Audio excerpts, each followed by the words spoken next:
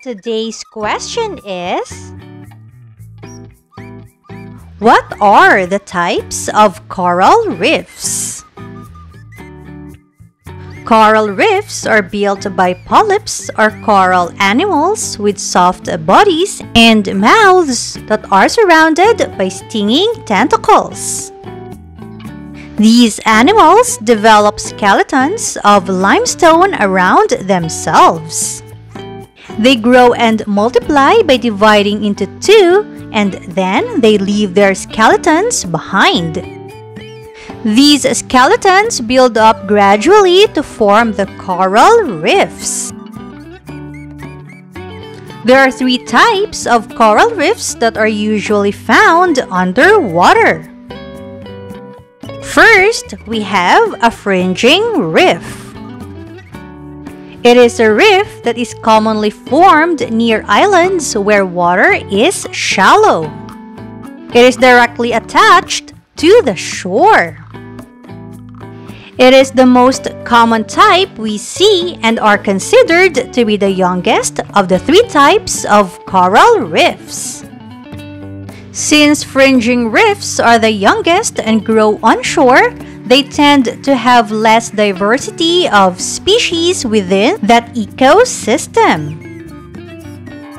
The Patnanungan Reef is a fringing reef situated on an uplifted island on the Pacific side of the Philippines. The next type is the barrier reef. It is a reef that is separated from the island shore by a lagoon or a shallow stretch of water partly separated from the sea by a strip of sand.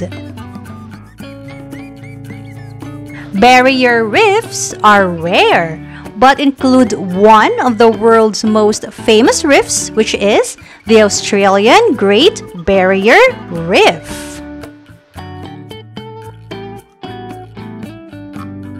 And the last one is the Atoll Reef. It is a circular reef with open water at the center. Atolls are located in warm tropical or subtropical parts of the oceans where corals can grow. The Fiji Atoll is a well-known example of this type. In the warm, shallow waters around the Philippine Islands, you will find corals and coral reefs. The Philippines is one of the world's coral-rich areas that provide shelter for a wide variety of marine life.